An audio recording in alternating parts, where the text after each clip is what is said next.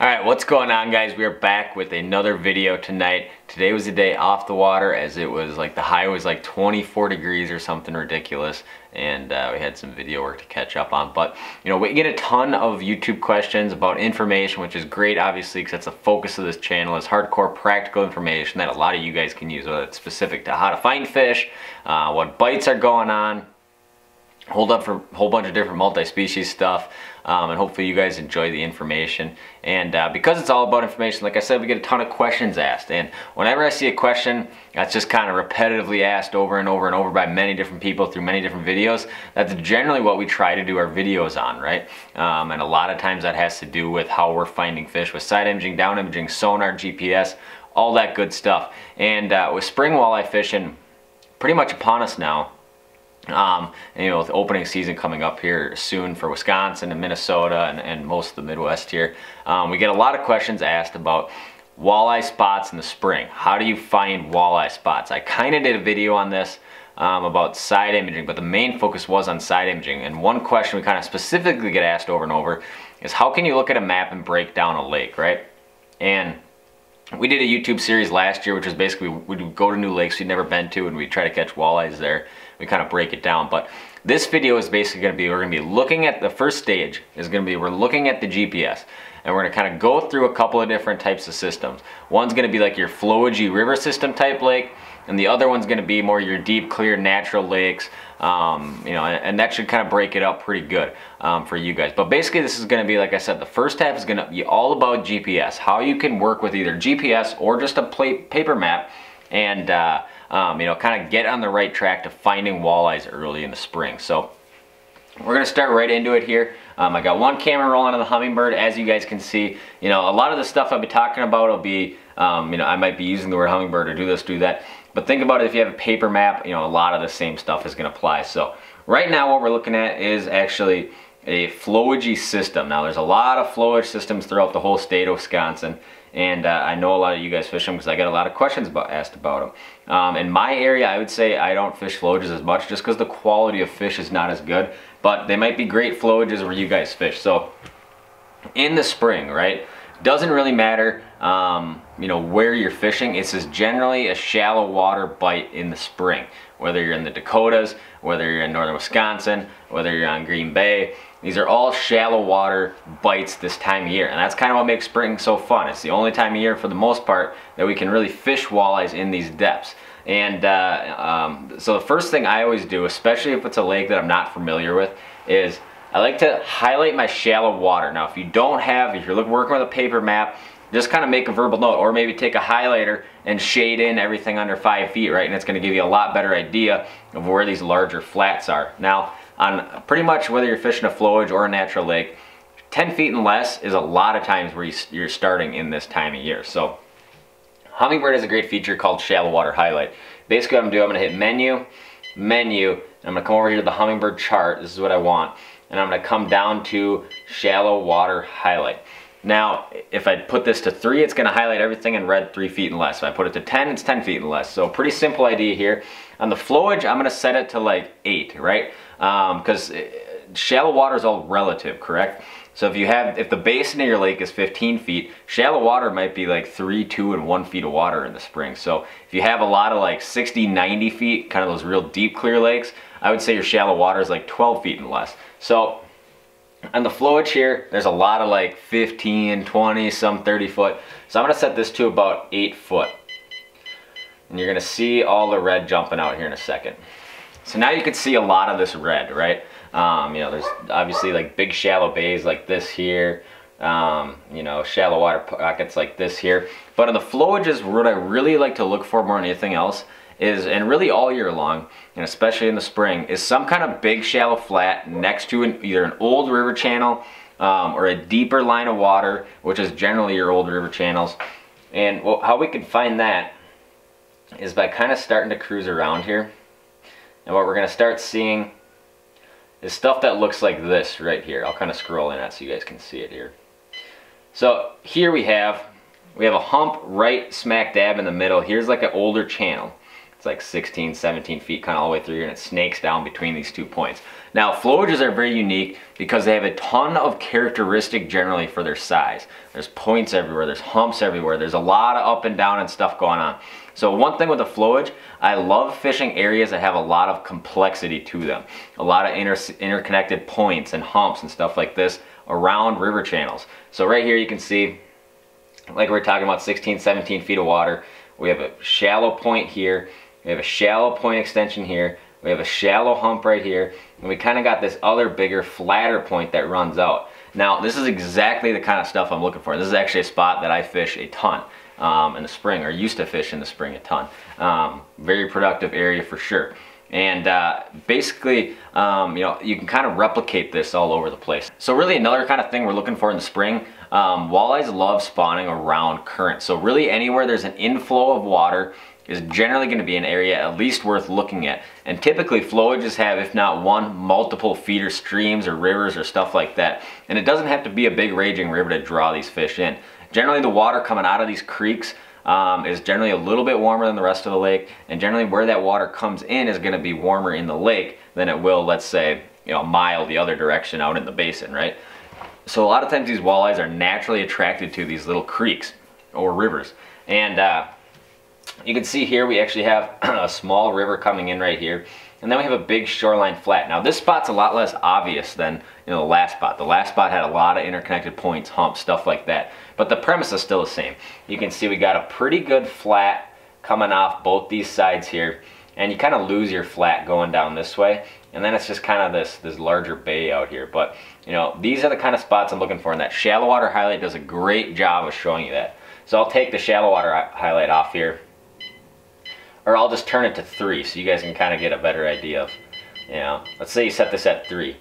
Well, it's not very obvious anymore that this is going to be a good spot, right? Now, if you look at enough maps, there's certain things that always kind of jump out at you.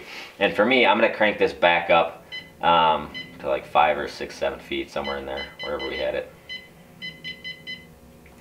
Alright, so now it's at 7 feet. Now, like I was saying, if you look at maps enough, there's always little things that kind of jump out at you. And for me, it's this right here. You can see there's kind of like this flat shelf, and there's this little knob right here that has a very tight break next to it. These are a lot of times what your sweet spots are going to be. This is another spot I've fished a lot, caught a bunch of walleyes right here, right? So it's kind of when you get used to reading the map, looking at these kind of sweet spots, and sweet spots are a term I use a lot. Most of the time there might be a big piece of structure, but right on this corner it does one of these, or maybe there's bigger rocks over here, better weeds here on this tip. You know, those are the kind of things that are sweet spots generally. And if you have something like this, that is normally the kind of stuff that catches my eye, and that's normally like the first place I'm going to start fishing, right? So, you know, on flowages, shallow water, you know, set that thing at like 8 feet and less. Look for those little sweet spots. Look for your river channels. Look for anywhere there's a river channel with a lot of shallow water flats around it, interconnected points, humps like that, and you guys are going to be much better off. Alright, so next we're moving on to natural lakes. Now, the primary difference this spring between natural lakes and flowages is a lot of our natural lakes do not have inflows or river channels going through them, right? Those river channels and those flowages or river systems are kind of the lifeblood, and it's pretty easy to locate those big flats next to the channel. Now, on a lot of our natural lakes, kind of all across northern Wisconsin, northern Minnesota, Michigan, wherever you want to go, you're looking for shoreline related structure. Most of the walleyes in these lakes are spawning or relating to that first shoreline piece of structure, or that initial piece of structure, right? And the whole shallow water thing still applies. It's always going to be a shallow water bite in the spring for the most part. You can pretty much bet on that every single year. And if a lake like this lake, for example, that we're looking at on sonar right now, or on the GPS, has a lot of deep water, right? So I'm going to set that shallow water highlight a little bit deeper than I was before. I might crank it out to like 10, right? I'm going to crank this out. Shallow water highlight. We'll go out to 10 here. A lot of times these deeper natural lakes are much clearer systems, so those fish will kind of naturally sit a little bit deeper in the day, and they might kind of move up shallower at night. So right the second I set this 10 foot and more red, it's pretty easy to see a lot of this shallow water, right? Now, what I'm not really looking for is like humps way out in the middle of the lake. Don't really care that much about that. I want to see big shoreline flats, and then generally some kind of unique characteristic off them. So if I come in on something like this right here, what you're gonna see is we have kind of this big red flat. Now this is all 8 to 10 feet and less, but I have this one big hook out here, right? That's the sweet spot. That's where I want to start fishing, or at least start driving over side edging to see what's there, right? So pretty easy there. We'll kind of do another example here. I'll just kind of scroll through on something that catches my eye. Here we have another big one, shoreline related point, right? This is a pretty non-interesting bank until you get to this big flat, and you can see it's all actually pretty much 5 feet and less, right? And you know, this is the kind of stuff I'm looking for. This is the kind of stuff where walleye is going to be early on. They might do their spawning up in here in 3 feet, and they might sit on the outskirts of this sand, gravel, rock, weed, whatever, the rest of that spring period, right? So it's pretty obvious to kind of get on these spots. Now, spots that don't really interest me that much, especially like right away opening weekend, is like these big, very flat bays that look like this, right? If you see a bay that is generally very, very flat, that just kind of silts out and keep going, you can almost guarantee that's going to be a very soft bottom area. It's not that these areas don't hold fish, it's just generally not exactly what I'm looking for in this super early season period, right? Now, if you come over here, what you're going to see is deep water out here and this very steep break. Now this tells me a couple things, and this is coming out of this real slacky mud bay probably, is that with this super steep break, that's going to be a very hard bottom, right? So I can almost guarantee you, even without driving over this, that this point is either rock, gravel, or sand, right? All those things are good for early season walleyes because it's not muck bottom. It's not going to be that slop, junk, weed bottom that was left over from last winter where walleyes don't want to be in that. I can almost guarantee you this is going to be the spot that we want to check out. Pops out to deep water. It's got a good point right there. It's actually got kind of a cool little characteristic right here too. And close to deep water, like I said. So, you know, either if you're looking at a paper map, you can highlight that stuff, you can put a star on it, you can take note of it. This is the kind of structure that I'm looking for this time of year. Now, the next thing we're going to talk about is we're going to talk about basically when you get to these spots, how you're going to start looking around either for fish or structure, or how you're going to approach these spots, right? So we're going to go back to flowages now. We're going to start there on this. And side imaging is absolutely king in the spring. I've talked a lot about side imaging. I've done a lot of side imaging videos, and it is the deal in the spring. Really, you can't see fish that are on the bottom in 7 feet of water with sonar or down imaging. It just does not work that well. Side imaging gives you the ability to look out to the sides, and that's what you're going to do. So in the flowages, a lot of times we're looking for one of two things: rock or gravel in the spring. If the fish are all kind of in that spawning cycle, that's normally kind of the deal. And that's super easy to show up on side imaging. Looks something like this right here. And the rock patterns, normally walleyes are related to rock almost everywhere on that kind of opening weekend time frame, right? It's just kind of the place to be. But there are other kind of things that hold fish too. And flowages, one of the other big ones is wood. Anywhere you have a lot of stumps in the water, anywhere you have a lot of down timber in the water is normally a good spot. So all that stuff is super easy. It shows up on side imaging very well. A lot of times in the spring, I'm not necessarily looking for fish as much as I am very good structure. You know, you saw us fish a ton in Green Bay, and in that scenario, we were looking for fish specifically because we were fishing big sand flats. But if there's a lot of timber down there, if there's a lot of stumps down there, if there's a lot of gravel and rock down there, you're not going to see all those fish on that spot. You might not see any of them on that spot if that rock's real heavy. So it's kind of using side imaging to figure out where that good structure is once you locate these good spots on the map. And that's basically how you pick apart lakes in the spring, especially, you know, flowages. It's super simple. Pick out good flats like that, those big complex hump areas. Drive around with your side imaging on. You're looking for good rock that looks like this, or down timber that looks something like this. Now, much like fishing flowages, on natural clear lakes, it is all about side imaging in the spring, right? The one good thing that we don't have in natural lakes, which makes it a lot easier generally, is a lot of timber in the water. Timber makes it very difficult to see fish that are around it when it's very thick stuff. It's either normally sand, gravel, or the fringe weeds that you have down there. All three of those things can hold fish.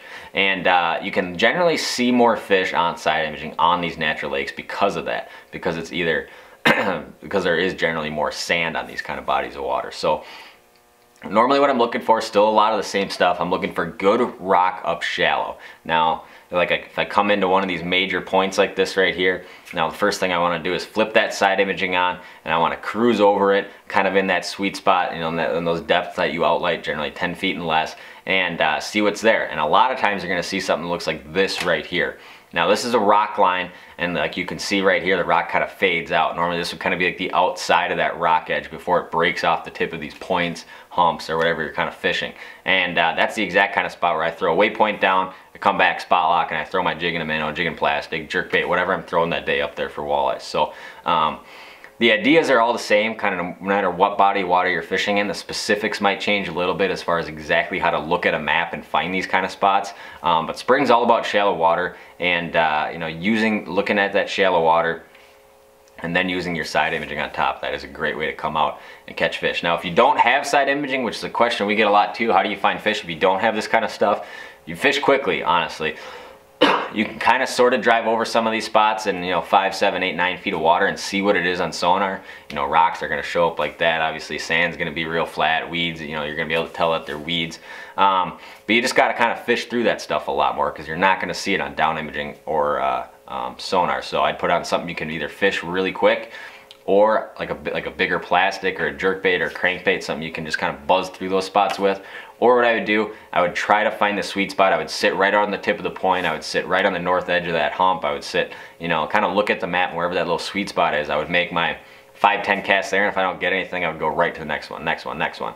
You know, if you have side imaging, obviously the advantage is a lot of times you can pull up, either see if there's fish there, number one, or identify where fish would be if they're there very quickly, number two, and make those casts. So yeah, hopefully this video is useful for you guys. We get a ton of questions all over the place on a whole bunch of different stuff, but with spring walleye is on everybody's mind, and us getting this question a lot, how do you break down a lake in the spring? Hopefully this was useful to you guys. I appreciate you guys watching. Drop a whole bunch of other comments on stuff you guys want to see. I will be back in a boat fishing tomorrow, so we will get back to fishing in a boat content for here on out, but I appreciate it. Thank you guys for watching. If you're not yet, please subscribe and stay tuned for more content.